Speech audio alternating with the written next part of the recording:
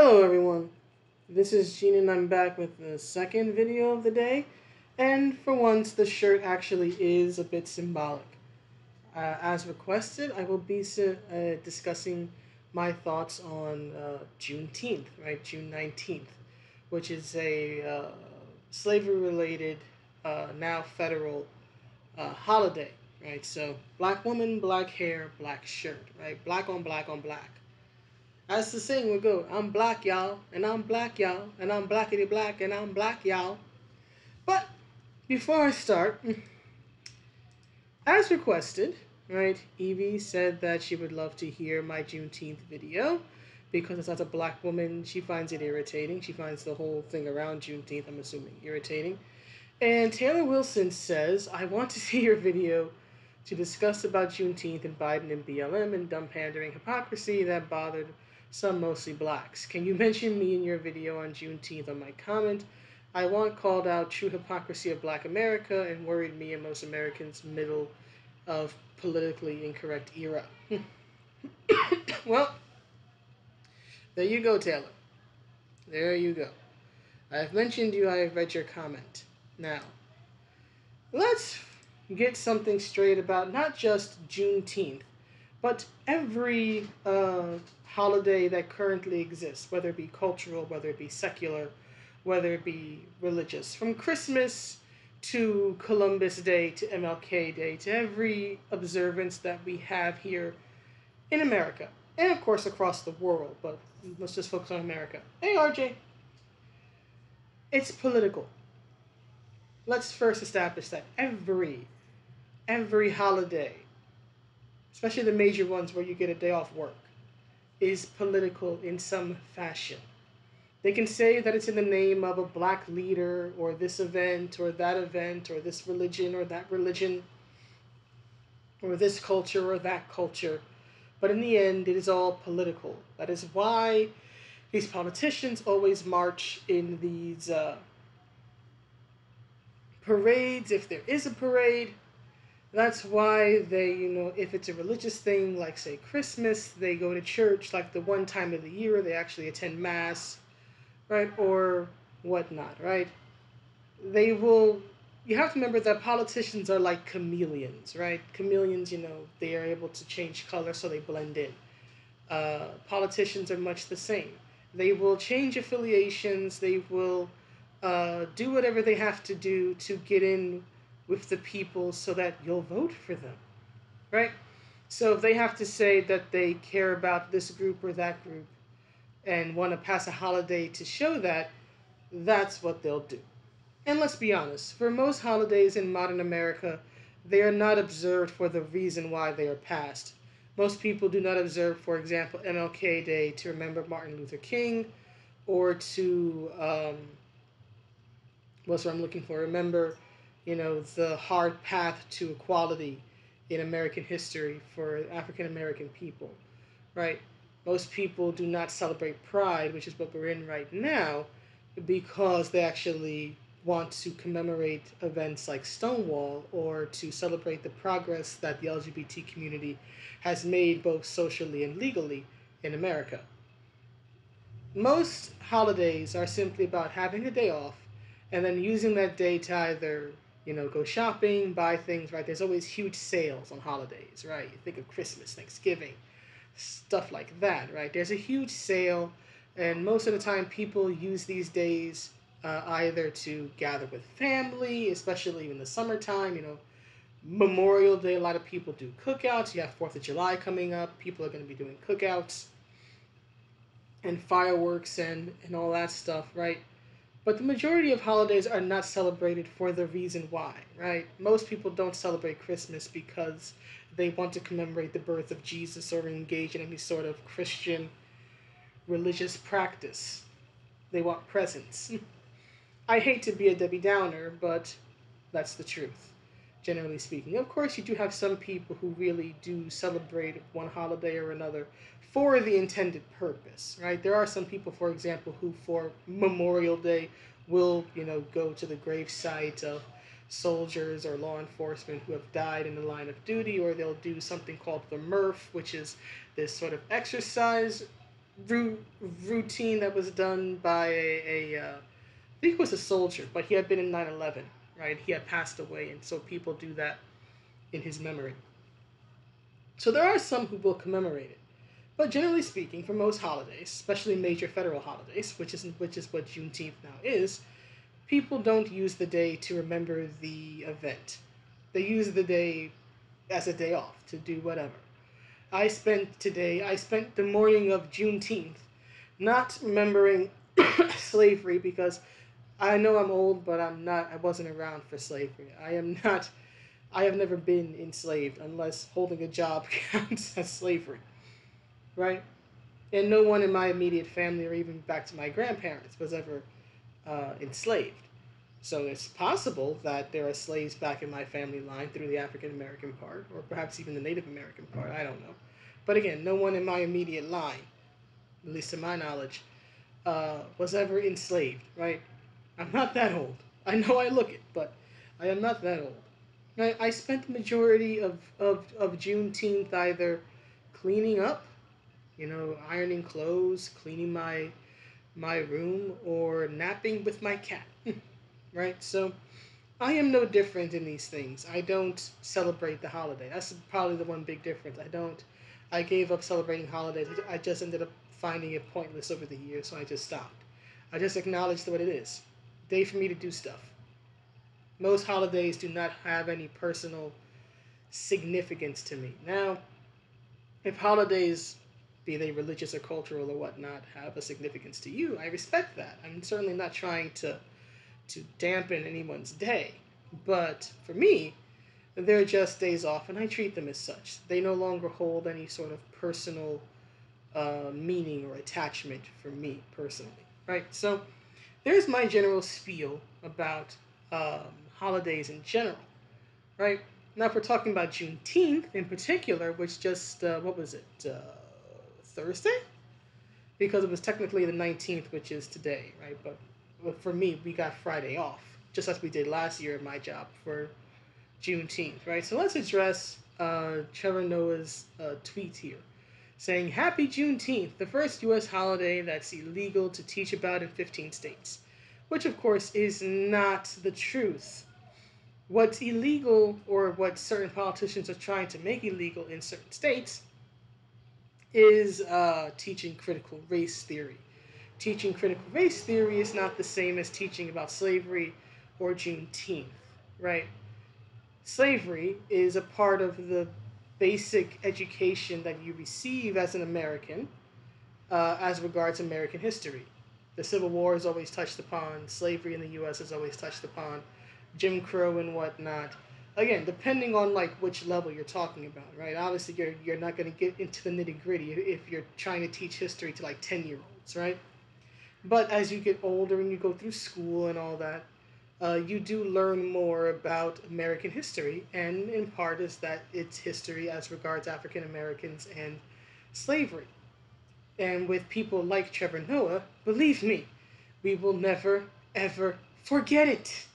We will never get past slavery with, I'll just be blunt, with shit stirrers like Trevor Noah here, right?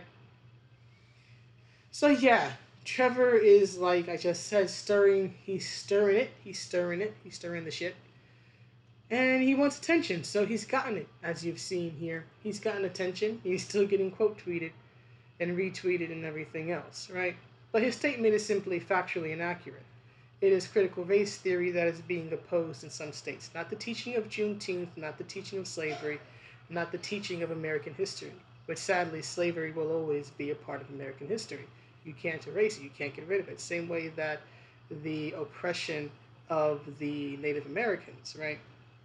Losing their land constantly because of the uneven deals with the government and the army and everything.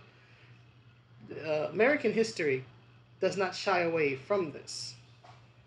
It's right. Again, it may not go into like a deep dive when you're going up through school, but it does not shy away from these things. I've heard about the Trail of Tears. I've read about the Trail of Tears. I've heard plenty of things about what the country did to the natives, and guys like Andrew Jackson and all this other stuff, and I've heard what the natives did to the white man. No one's perfect. No one's perfect. Right? But anyway, that general spiel over. Now, my feelings in particular about Juneteenth. For the most part, I am neutral. It's a federal holiday now. But as I just said, it's just it's purely political. What I find interesting about this is the fact that, first of all, from what I was reading, while Biden may be the president who now made Juneteenth a federal holiday, which apparently was being celebrated or at least acknowledged in Texas, because let's see what Juneteenth actually is, right? So, the History Channel. This growing full-line brand, and people are taking it everywhere, taking Trailblazer outdoors, confidently taking on new places with Equinox, and taking on more with Silverado. Whatever you do, there's a perfect Chevy to take you anywhere. Find your perfect Chevy. Current qualified Was on here? Weird. lessees can get this 2021 Equinox for Stop playing. But anyway, let's start again. Juneteenth, right? Juneteenth, short for June 19th, marks the day when federal troops arrived in Galveston, Texas, in 1865 to take control of the state and ensure that all enslaved peoples be free. The troops' arrival came a full 2.5 years after the signing of the Emancipation Proclamation. So technically, slaves were free because the Emancipation Proclamation had already been signed back in like 1862 or 1863. It's just that the slaves in Galveston, Texas weren't notified because their masters never told them, right?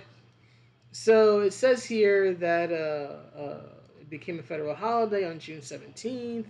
It says here that Robert E. Lee had surrendered in Virginia, but slavery had remained unaffected in Texas until General Gordon Granger stood on Texas soil and read General Orders Number 3. The people of Texas are informed that in accordance with a proclamation from the Executive of the United States, the President, right, President Lincoln, President Abraham Lincoln, all slaves are free, right? So this is really a more Texan thing, right? Which is probably why it wasn't taught to me and others, right, when I was going up in school, because I've been in New York City all my life, right? We never got one damn word, no mention about Juneteenth, because why would we?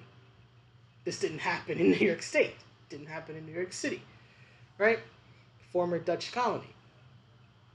This happened in Texas. So it makes sense to me that the Texans would know, but probably the U.S. at large wouldn't know.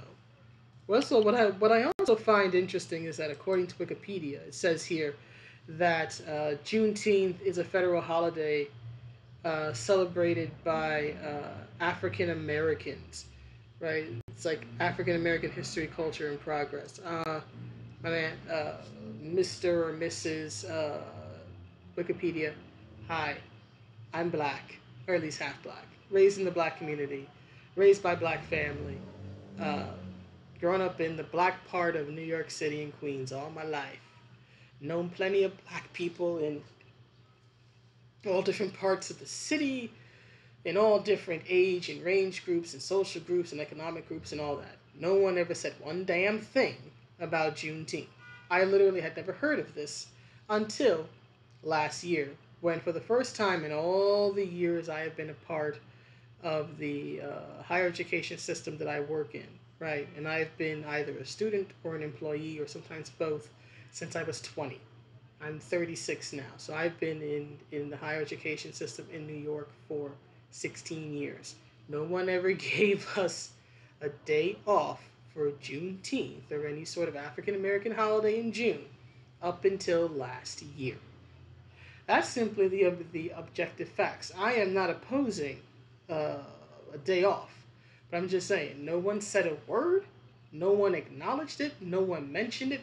I had no idea it existed because literally no one ever told me. I've known black professors, I've taken college level history courses. No one mentioned it here in New York City in any level of our education system. And let's be honest, nobody ever would have if it hadn't been for the death of George Floyd and everything that kicked off. Because remember, this time last year, he'd only been dead a few weeks, right? And his death and the response to that, right? The BLM riots and everything were still very raw and very fresh, and they were just getting started, right?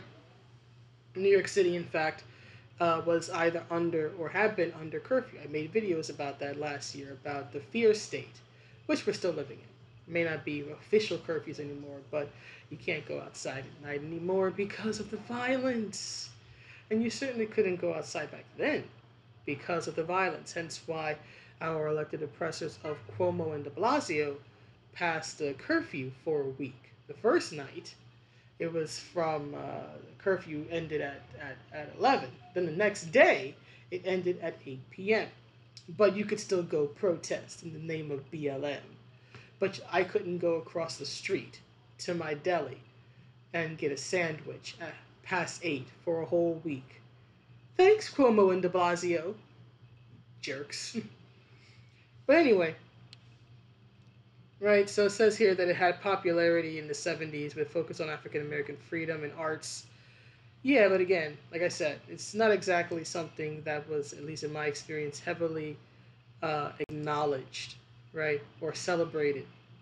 And I'm African American. I've never known any African American to celebrate this or to mention it. I'm not saying none do, but obviously there's not enough of us collectively that do to make this something that culturally we do in the community. Otherwise, I would have at least heard of it, right? But here's what I find interesting. Apparently, the president who at least sort of floated the idea of Juneteenth and making it a federal holiday wasn't Biden. Biden may have been the one to actually pass it a few days ago, but it was Trump. It was Trump who was the one who was actually trying to get African Americans on his side by passing this, or at least promising to pass it, right? So here we have this article from Reuters, saying this is from like September of last year, right? So this is before the election. So this was a campaign promise, right? Trump pledges to make Juneteenth federal holiday bid for black voters. President Donald Trump made a series of promises to a campaign event in Atlanta, which of course has a large African American population, right? On Friday, in a bid to woo black voters, including establishing Juneteenth, which commemorates the end of U.S. slavery. No, it commemorates the end of it in Texas. Get it right. It was already ended in 1863 with the Emancipation Proclamation, right? It says here as a federal holiday. And then it says here that Trump, who announced the promises less than 40 days before the November presidential election, and of course now we all know how that turned out, also pledged to designate two groups as terrorist organizations, the Ku Klux Klan and Antifa, that according to this article, oppose fascism. Sure, they oppose fascism so much they actively practice it. But anyway, Trump had also promised to increase access to capital in black communities, create more jobs, excuse me, and support black-owned businesses and expanding opportunity zones. And it says here that Trump had said that he would always put Americans first, and that included black Americans, right? And then it mentions here at the bottom, toward the bottom here, that only Congress has the power to create a federal holiday, but Trump could help introduce a measure for lawmakers to pass. Now, here's something that I contest a little bit from this article. It says here that calls to make June 19th, a federal holiday grew louder this summer as BLM protests swept through the country and many organizations gave their workers a day off. I experienced the day off part for the first time because no one gave a damn about this holiday prior to that. But here's the thing. Now, I will admit, I was not on Twitter until November 2020. But I'm always online, and as you know, I make videos, and I've often included tweets. And when you make articles or write articles, there are oftentimes links to tweets. So while I wasn't on Twitter at the time, I certainly had access to social media and to tweets. And we all saw how every corporation out there rushed to say that they supported BLM and Black Lives Matter, and they put out all these, corporately approved, we care a lot. Please keep supporting us. We will support whatever is socially acceptable to support type statements out there, right? Yet, I don't recall any of them. I'm not going to say that there were none, but I don't recall any of them actually uh, using Juneteenth as a hashtag. Certainly didn't pick up enough steam for it to be a hashtag that people were constantly using or referencing online. Right? The hashtag everyone referenced was BLM, Black Lives Matter, Black Lives Matter. Right? And again, from what I've seen, and if I'm wrong, let me know, but from what I have seen, I did not see any, and keep in mind, I've been on Twitter since November, so it's been several months now, over 6 months. In all that time, I've seen many political posts. I've commented on many political posts, usually commenting how politics is stupid and we're all being played. But I have yet to see any post until now talking about Juneteenth or advocating for Juneteenth. And as we all know, especially, let's say, the Gina Carano's situation and whatnot, when the Twitter mafia, gets riled up, right? You notice it. You see it. You can't avoid it. It's like a wave, right? You still get hit with it even if you are not the intended target. Yet I did not see any groundswell of support for Juneteenth. I saw plenty of support again for BLM. That continues. A lot of support from politicians, for BLM, the organization, and allowing people to, march and protest and riot and all that in the name of BLM, but didn't hear one word about Juneteenth. Didn't see any Twitter movements or social movements about Juneteenth. Support for BLM aplenty. Juneteenth, I didn't see any. So we literally got a holiday. That nobody was strongly campaigning for, or that no one in any large way was asking for, from best as I can tell. Which, of course, does not surprise me because, let's be honest, Trump may have proposed this, and had he been reelected, maybe he would have passed it, maybe he wouldn't. Don't know, you'll never know, because he ultimately was not reelected. Let's just admit it. Feathery. But anyway.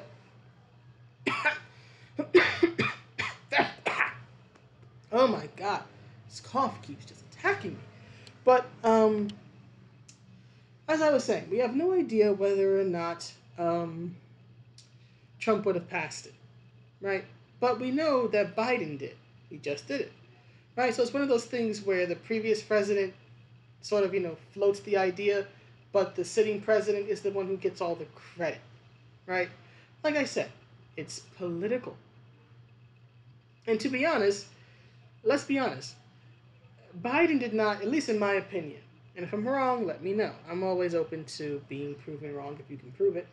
But let's be honest, it's highly unlikely that Biden passed this because he honestly believes or cares about the plight of Black Americans back in the Civil War days and the Reconstruction or Jim Crow and all that.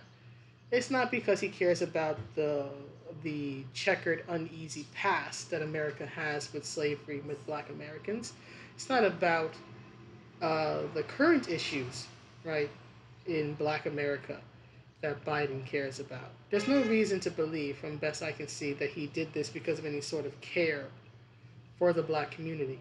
Biden did this for Biden. Biden did it because it's politically expedient for him to do so. Because remember, his track record as regards African Americans, not great. There's things like that gaffe, right? Him saying that if you're black and don't vote for him, then you ain't black, right? Which shows his sense of entitlement. He feels that he's entitled to the black vote because he's a white liberal. You're not entitled to anything but my disdain, Joe. And I don't lose my blackness or my black identity because I didn't vote for you. You have no say or power over me when it comes to my ethnicity. I was quite literally born this way. All I have to do is stay black and die. But anyway, there's that. Then, of course, there is probably most infamously the 94 crime bill, which many people have taken issue with because of how it criminalized things like marijuana use and, the huge disparate or disparate numbers of African Americans who are in prison as compared to whites for the same or similar offenses and all this other stuff. And then let's not forget that his now VP, Kamala Harris, back when they were both candidates for the Democratic nomination for the presidency, went toe-to-toe, and she high-key accused him of racism, and not just of racism, but being a racist because of his history of supporting anti-busing uh, uh, back in the 70s, to the point where Kamala literally used and that little girl was me story to more or less damn him in front of the national audience. And then she turns around and she teams up with him to become the VP. So I think that tells you where her moral compass is, that she will heavily imply that he's a racist when they're competing. But when he ends up winning the nomination, she's willing to put all that aside and stand by him as his VP. And you wonder why I don't like politicians. So again, this is purely a political move on Biden's part. I don't believe this is done out of any goodness or altruism in his heart. Though I do feel sorry for their dog, Champ. The presidential doggy, Champ, the German Shepherd, has sadly passed away after 13 years. So my heart does actually feel for them in that regard. I know what it's like to lose a pet. But outside of that, screw you. Alright, so I think that's pretty much everything I have to say about Juneteenth. Oh, one more thing. And you see? One more thing. There is actually one thing that irks me about Juneteenth. But it's not really about Juneteenth itself. It's purely political. But here's the thing. Think about it for a moment. Juneteenth is about commemorating an event that has long since happened, right? And I have no issue with commemorating the event. I think that it happened in Texas. Let it stay in Texas. But if they want to make it a federal holiday, fine. I don't take issue with it on those grounds, right? Plenty of holidays commemorate long dead people or long dead events, right? MLK, President's Day, Lincoln's birthday, Washington's birthday, and all that stuff. That's not the issue here. Here's what kind of gets me about this. This holiday, this brand new holiday, which is purely politically motivated, like every holiday is, right? That came out of nowhere because nobody was advocating for it until now. This holiday is to commemorate an event from the 1800s. And now, with all due respect, the America of the 1800s does not exist today. Slavery is no longer legally practiced or socially promoted. If anybody is being held enslaved in America, guess what's going to happen? If it gets found out, the police are going to go, the enslaver is going to be arrested, and the slaves are going to be freed. We no longer politically, legally, or socially practice or agree with slavery. So this is about an event that no longer has any impact or say on modern day American life. Like many holidays no longer have any say or real setting, I guess, if that makes sense. I really can't think of a term, right? But have no real, I guess, connection to modern day American life. They are to memorialize a long past event. I'm fine with that. But think about it for a moment. We get a day off now for this holiday, for this brand new holiday, which is commemorating an event from well over 100 years ago. Everybody involved in this, whether it be the president, the army and union generals, the slaves, everyone is long dead. Their descendants are probably long dead. But we get a day off for this to commemorate, you know, what Black America has gone through to get to this point in American history. Yet, September 11th, Patriot Day, a tragedy, a terrorist attack that hit New York City and the Pentagon and other parts of the country, but in particular New York City, which changed the world, which is only 20 years old this coming September. We don't get a day off for that. We don't get a day off to mourn the dead, to mourn the fallen, to mourn the innocents that we lost on that Tuesday morning all those years ago. And it's only been 20 years. I was 16 when 9/11 happened. I'm 36 now. Many people, like myself, are still alive and remember that. Many of the people, not all, but many of the people who were literally there and survived that day are still here. 9/11 is not some long dead event that is now just a footnote in American or world history. It is still very real. It is still very raw. It's not even a quarter of a century old yet. We need another 5 years for that. But guess what? We don't get a day off for that. We might be told to, to have a moment of silence. Then they might do the lights here in New York City to sort of symbolically represent the Twin Towers that are forever lost. But no day off. No day off to remember the fallen. No day off to mourn. No day off to remember the dead, whether they were related to you or not. On September 11th, you still have to go on with your day. You don't get a day off, right? Get your ass to work. Remember the fallen, but get your ass to work. For an event that happened only 20 years ago. But for this, and for other holidays, where we're remembering something that took place decades and sometimes hundreds of years ago, take the day off, you're fine. Let's remember what happened. Take the day off, do what you need to do, come back to work the next day. I'm of the opinion that if you're going to do the holiday thing, either make all holidays days where you get a day off, which is what I would prefer, or a day for remembrance, but a day where you still have to go to work. One or the other. Don't play this ticky-tack thing where some holidays you get off, and some holidays you don't. Because then you end up in situations like this, where no one gets a day off for a tragedy that's not even 25 years old, but we get a day off for a tragedy, or rather, not even, well, slavery was a tragedy, right? But this is celebrating the abolishment of slavery, so a positive thing.